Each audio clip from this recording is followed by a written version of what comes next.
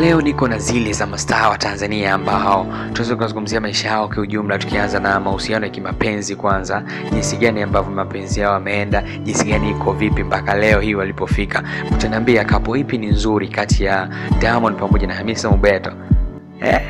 Hawa bana walionekana katika stage moja ya sinema zetu, ambapo tunamuona kabisa Diamond Platnumz alikuwa amepanda stage moja na Hamisa Mobeto akitoa zawadi, yani wakimtaja mshindi wa tuzo ile ende stage ni akachukua tuzo. Lakini tunafahamu kabisa picha B inamuonyesha mtu mzima Lulu akiwa na Moje ambaye ni boss wa EFM. Lakini wakati wote tunazungumzia kwamba Lulu alikuwa gerezani kwa muda mrefu sana, tunafahamu ni miezi kadhaa fulani hivi, na ilibidi miaka 2 atumikie gerezani. Lakini kwa bahati mbaya au nzuri, wapendwa wengi tulifurahia kuona Lulu amerudi tena mtaani akiwa anatumikia kifungo cha nje ambacho alianza na kufagia baraza mbalimbali za hapa Tanzania. Ikawa ni poa sana kwa sababu Lulu amerudi, lakini pia Moje alikuwa anamgojea Lulu. Tunaona picha ambazo zina trend sana kwenye mitandao ya kijamii, basi Moje na Lulu.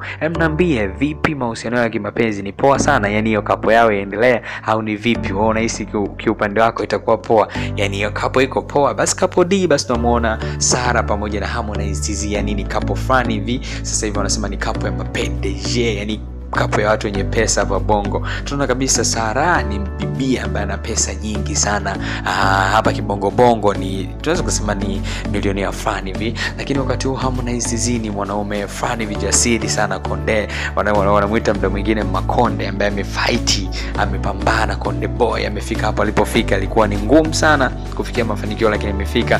Na tunapoongea sasa hivi na wewe, ametumia nafasi kubwa sana kujipatia pesa, hasa YouTube account yake inampa pesa nyingi. Alitaja ni milioni zilizopungua 200 na kitu. Hizi ni kama hata show zake zimepanda bei. Huyo ni Harmonize TZ. Lakini kapo C basi ni ya kwake Jux pamoja na Vanessa Mdee. Jux alipost yuko na Vanessa Mdee. Tunafahamu kwamba kwenye mahusiano ya kimapenzi, hasa Jux na Vanessa wanatumia account zao kujibrand, yani hawana zile posting nyingi kama ambavyo tunafahamu watu wa kawaida wanazifanya.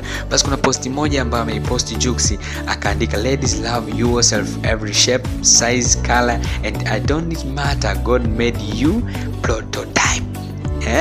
Lakini kwamba msichana inabidi upende mwenyewe kwa shape yako unayotaka, yani shape umbo lako unalotaka, size yako ukubwa gani, lakini na rangi gani ambayo unaipenda. Haijalishi Mungu amefanya kwa umbo gani, yani ni wewe tu unavyotaka ndani awe. Sasa bana, comment yako hapo chini itakuwa poa sana. Wewe niambie kwamba kapo ipi unaona ni poa, yani kapo ya Moje na Lulu, kapo ya Hamisa Mobeto na Diamond Platnumz, kati ya Jux pamoja na Vanessa Mdee, lakini kati ya mzungu Sara pamoja na Harmonize TZ.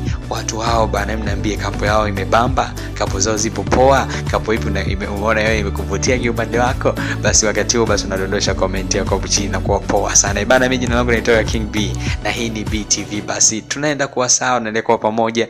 Basi endelea kuwa mwanafamilia, kubonyeza subscribe, tuendelee kuwa wengi, yani kama wote hivi bana. Sign out hivyo, tukutane next time nikiwa na mastori mengi sana na nafanya poa sana hapa Bongo na nje ya Bongo Tanzania.